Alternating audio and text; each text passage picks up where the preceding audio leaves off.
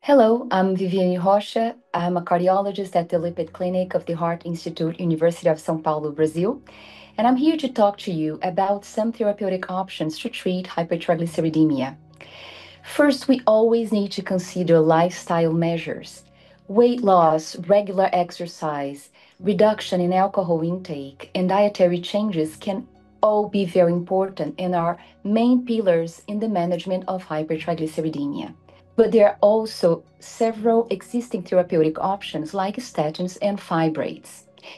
In individuals with non-hypertriglyceridemia indications, statins can reduce triglyceride levels in 10 to 30%. Fibrates can also reduce substantially triglyceride levels by as much as 25 to 50%. Omega-3 fatty acids like EPA and DHA can also reduce triglyceride levels. However, a combination of several studies demonstrated a lack of efficacy of EPA and DHA to reduce cardiovascular events in patients with high risk. However, in the REDUCE trial, icosapent ethyl made from purified EPA was able to reduce cardiovascular events.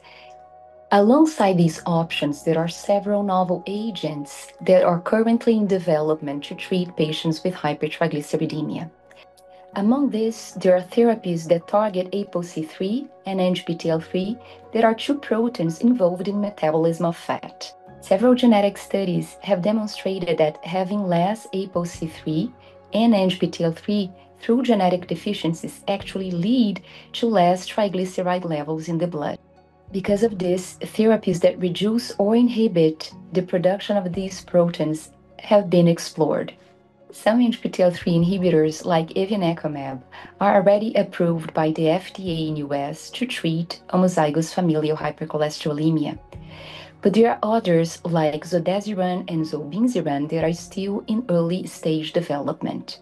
These new therapies are being explored as potential solutions to the unmet need for treatment and management of severe hypertriglyceridemia.